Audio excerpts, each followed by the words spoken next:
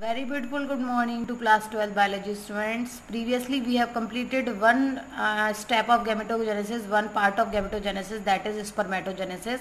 Now this is the time to discuss the next type of gametogenesis which occur in females. This is known as oogenesis,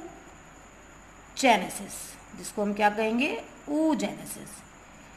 Basically, as the word indicates, it means the process of formation of ova. ओवा formation की process को क्या कहते हैं, oogenesis, which is remarkably different from the spermatogenesis, जो बहुत ज़्यादा different होती है स्पर्मेटोजेनेसिस से. Remember this thing, the spermatogenesis starts from the puberty. कब से शुरू होती है, जब एक मेल मेच्योरिटी कंडीशन में आ जाता है, प्यूबर्टी में आ जाता है. But the oogenesis starts when the और when the female is present in the foetus stage. जब खुद फीमेल फीटस स्टेज में होती है तभी से उसमें oogenesis शुरू हो जाती है. अब कैसे होती है सुनिए.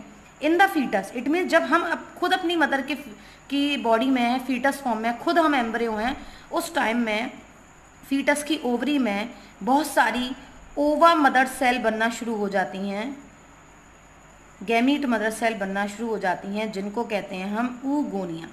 देखो बहुत सिमिलैरिटी है. वहाँ पर वर्ड क्या यूज़ करा गया था, स्पर्मेटोगोनिया. यहाँ पर हम क्या यूज़ कर रहे हैं, oogonia. oogonia जितनी भी बननी होती हैं उतनी बन जाती हैं. बर्थ के बाद में कोई भी oogonia फिर ऐड नहीं होती. जितना हम जाइगोट स्टेज में, एम्ब्रियो स्टेज में बन जाती है हमारी ओवरीज में, उतनी oogonia बनती है. उसके बाद कोई भी oogonia नहीं बनती है. अब ये जो oogonia हैं वो शुरू करती है meiosis first.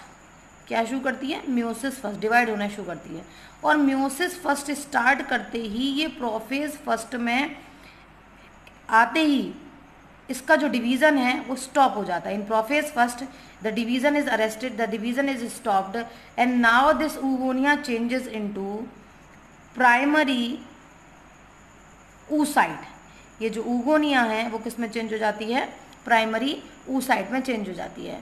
Now this primary oocyte is covered by a layer of cells. These are known as granulosa cells. And now this primary oocyte changes into primary follicle.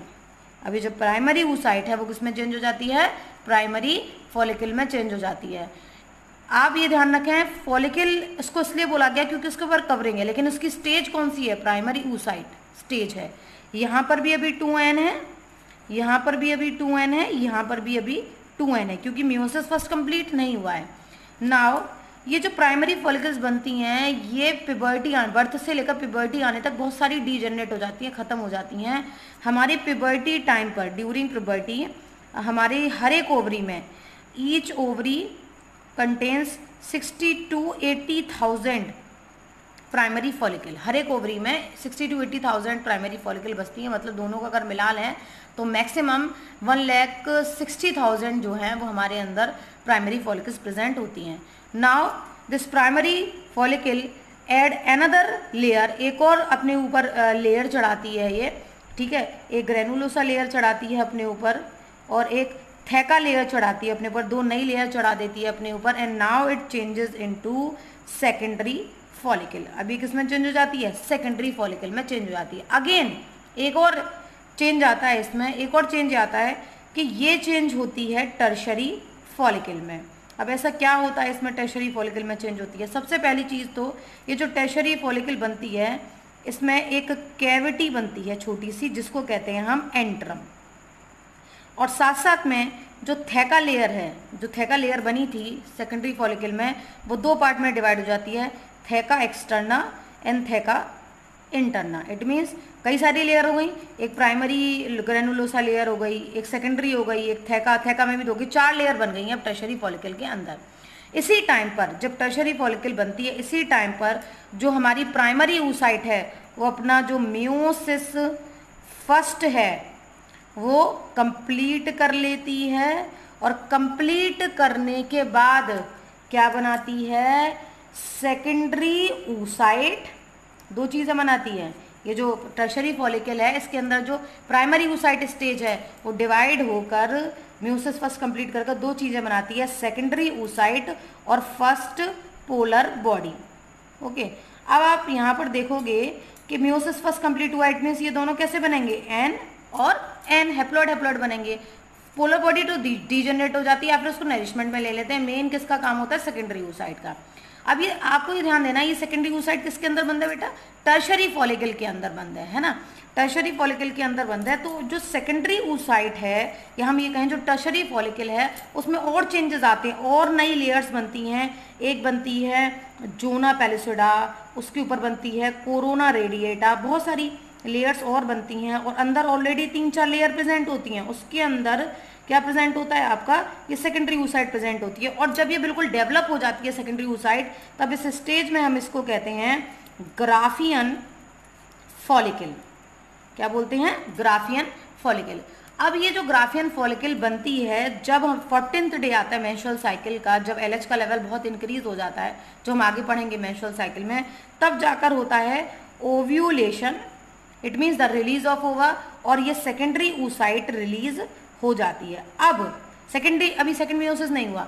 अब अगर हमारे मीडियम में स्पर्म एंटर करता है, अगर sperm enter करता है हमारे मीडियम में, फीमेल के रिप्रोडक्टिव ट्रैक्ट में, तब जाके ये क्या करेगी, मियोसिस सेकेंड करेगी, और तब बनाएगी ओवा और एग और second polar body. Polar body का कोई काम नहीं है, या तो डीजनरेशन हो जाएगा या नरिशमेंट में यूज होगा, तब आपका बनता है ओवा और egg, that is haploid in nature. So this is the complete oogenesis। मैं एक बार रिपीट कर देती हूँ, बहुत इंपॉर्टेंट प्रोसेस है। जब हम खुद फीटस स्टेज में होते हैं तब प्रोसेस शुरू होती है, बहुत सारी oogonia बनती हैं, जितनी बननी होती है एम्ब्रियोनल स्टेज में उतनी बन जाती हैं, उसके बाद कोई एडिशन इनमें नहीं होता। म्यूसिस फर्स्ट स्टार्ट करती हैं ये, लेकिन इनका म्यूसिस फर्स्ट प्रोफेस फर्स्ट में स्टॉप हो जाता है, रेस्ट हो जाता है। इस कंडीशन में ये क्या बन जाती हैं, प्राइमरी oocyte। प्राइमरी oocyte के ऊपर कुछ ग्रेनुलोसा सेल्स की लेयर चढ़ती है, तो ये किसमें चढ़ जाती है, प्राइमरी फॉलिकल में। उसके बाद में इसके ऊपर 2 एडिशनल लेयर और चढ़ती हैं, ग्रेनुलोसा एंड थीका। और एक और चीज़ है कि प्राइमरी फॉलिकल जितनी बननी होती हैं उतनी बन जाती है। प्यूबर्टी आने तक बहुत सारी इसमें डीजनरेट हो जाती हैं, और प्यूबर्टी आने पर केवल 80,000 और 60 to 80,000 ही बचती हैं ये हमारी दोनों ओवरी में अलग अलग मिला के। फिर ये चेंज हो जाती है सेकेंडरी फॉलिकल में। सेकेंडरी फॉलिकल में जब टर्शरी में चेंज होती है तो उसमें कुछ चेंजेस आते हैं। पहला चेंज कैविटी बनती है उसके अंदर, जिसको एंट्रम बोलते हैं हम, और दूसरा चेंज आता है जो उसका थेका लेयर है वो एक्सटर्ना इंटरना में डिवाइड हो जाती है। अब ये जो टर्शरी फॉलिकल है इसके अंदर क्या प्रेजेंट है, प्राइमरी oocyte। प्राइमरी oocyte का जो म्यूसिस फर्स्ट रुक गया था, अरेस्ट हो गया था प्रोफेस फर्स्ट में, वो कंप्लीट हो जाता है, और 2 चीज़ें बनती हैं आपकी, एक सेकेंडरी oocyte और फर्स्ट पोलर बॉडी। अभी तक सब कुछ डिप्लॉयड चल रहा था यहाँ पर, ठीक है। अब म्यूसिस फर्स्ट कंप्लीट हुई तो जो सेकेंडरी oocyte और पोलर बॉडी बनेगी वो कैसी बनेगी, हैप्लॉइड बनेगी। अब इस जो टर्शरी फॉलिकल और चेंजेस आते हैं और लेयर्स चढ़ते हैं, और एक कंप्लीटली एक मैच्योर स्ट्रक्चर में चेंज हो आता है, जिसको कहते हैं ग्राफियन फॉलिकल।